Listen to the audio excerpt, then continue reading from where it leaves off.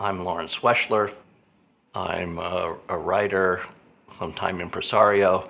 For many years, wrote at the New Yorker magazine.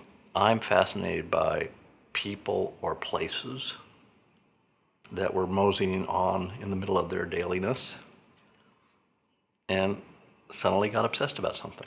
And Theo is very much the kind of person I'm really interested in. I mean, there's just a bunch of plastic with some really primitive connections. I mean, there's no digital equipment or anything. This is totally analog. You cannot help but find yourself being drawn to them, your heart opening up to them.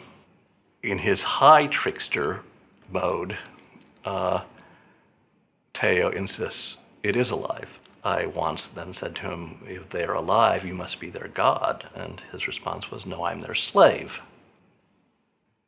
It's a high trickster response. On the other hand, there's something true to it, that this packet of information came into his mind at some point and has infested his mind and is forcing him to do these things. He has a definition of life, that life is information, packets of information playing themselves out, and by that definition, they are alive. I mean, we're talking about issues of life and death. I think these days, especially, Theo is thinking about death a lot. And what dies when you die?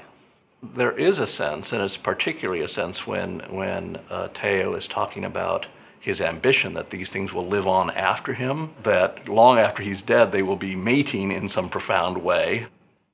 But there's something, I hesitate to say it, but I almost say dark, really dark in him. It's a dark flame. That is what's going on when he's out there creating, and when he's really in his mind, and when he's really doing what he really loves doing. And don't be fooled.